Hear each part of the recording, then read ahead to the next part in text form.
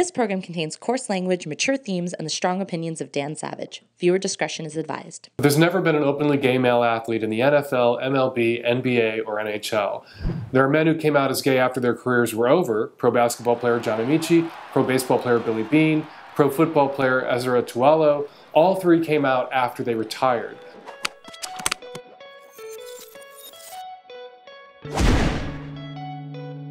David Kopay was the first pro athlete to come out after retiring from the NFL in 1975, almost 40 years ago. I knew how hard it would be, but it was like, this is my life. I've got to live my own life. I've got to stand up and be the man that I think I could be. The total number of men playing in the NFL, MLB, NBA, and NHL combined is roughly 4,000 pro athletes.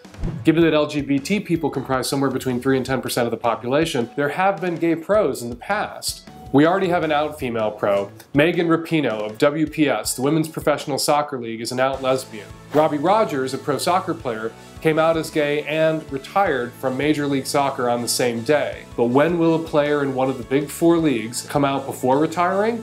Everyone is predicting that it'll happen soon and trying to figure out what the reaction will be once it does happen. Chris Kluwe, a punter for the Minnesota Vikings and a graduate of UCLA with a degree in political science, is one of pro sports' most vocal advocates for equality. Super Bowl champ Brendan Ayanbadejo recently wrote an op-ed for the USA Today stressing the importance of speaking out as an ally. He wrote, "Professional athletes have the ability to fundamentally eliminate prejudice from our sport and live up to the incredible privilege we enjoy. Whether you're a commissioner, an athlete, a coach, or a fan, your voice will let every kid out there know that there is a place for him or her in sports." I'm Scott Fujita, and I support marriage equality. Brendan and Chris lead a growing number of straight pro athletes who support equality, speak out against homophobia, and support the idea, the concept of openly gay pro athletes.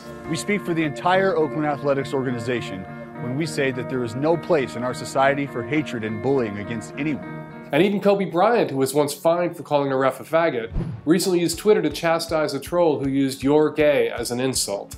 Institutionalized homophobia and ignorance aren't easy to wipe away, especially in sports fields and locker rooms, but people are trying.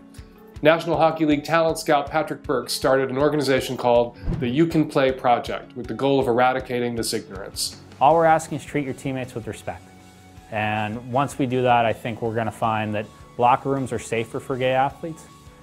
Gay athletes are more willing to come out and be open about their sexual orientation or gender identity in the case of trans athletes. And we're going to get better sports because of it. Visit youcanplayproject.org to see how gay and straight athletes are working together to combat homophobia in college and pro sports.